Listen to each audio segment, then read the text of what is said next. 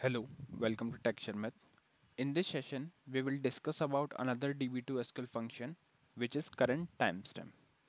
So current timestamp function is mainly used to retrieve the current timestamp, which will include current date as well as current time.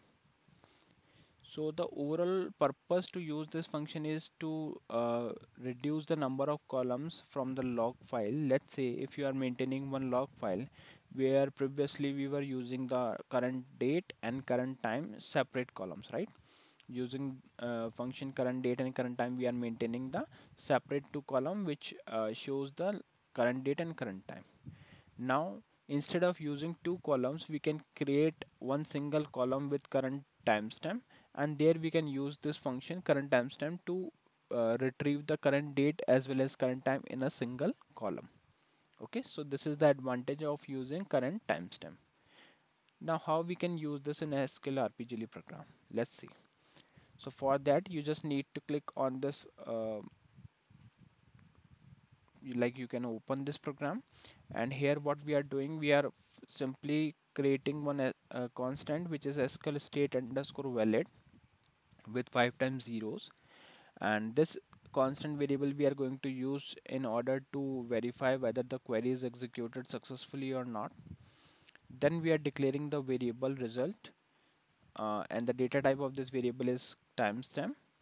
Below to this we are using we are setting the commitment control as star none. Then we are using the main query.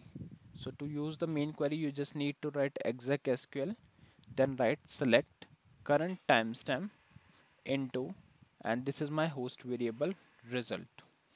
So it will firstly fetch the current timestamp and will store it into the host variable result.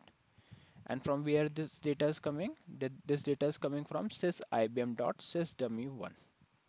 Okay. So once this query is executed, then we will verify it if it is executed properly or not. So we are checking if SQL state equals to SQL state underscore valid, then we are printing the result. Else we are printing the SQL state because it will show the error along with an error message, query ended with an error. Then endif and INLR on. Okay. So this is all about this program, and the syntax is quite simple. You just need to write current space timestamp. So now let me quickly compile this program and call this. So here you can see it is displaying current timestamp, which include year, month, day, hours, minutes, and seconds, and then milliseconds. Okay, so this is how current timestamp we can. This is how we can fetch the current timestamp using SQLRPGLE program. Fine. Can we use the same query over the DB2 SQL query? Yes, we can use. For that, you just need to copy this, go to SQL,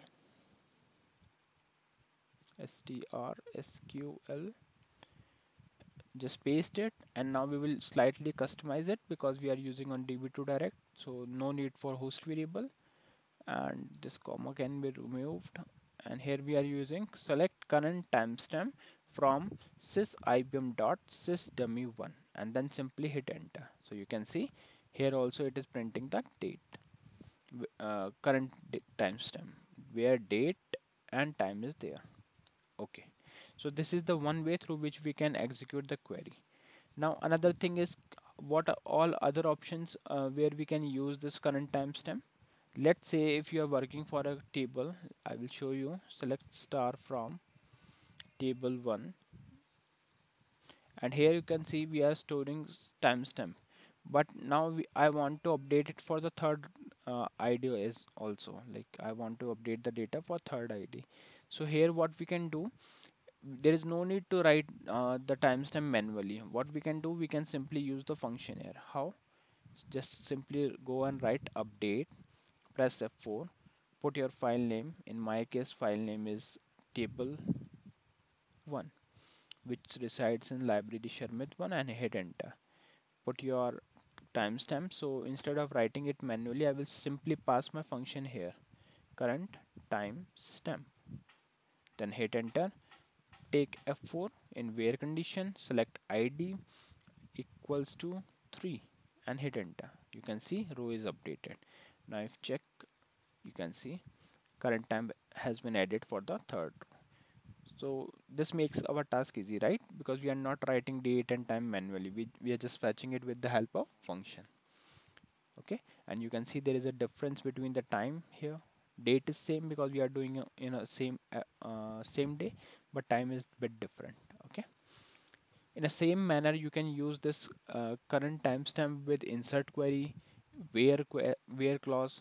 Let's say if there is one file where you have stored some data and I want to fetch the specific data which is modified or added on a particular date and time.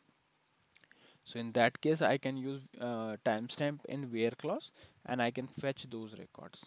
Okay. In the same manner, you can use with the subquery functions. So you can use this current timestamp wherever it is needed. Okay.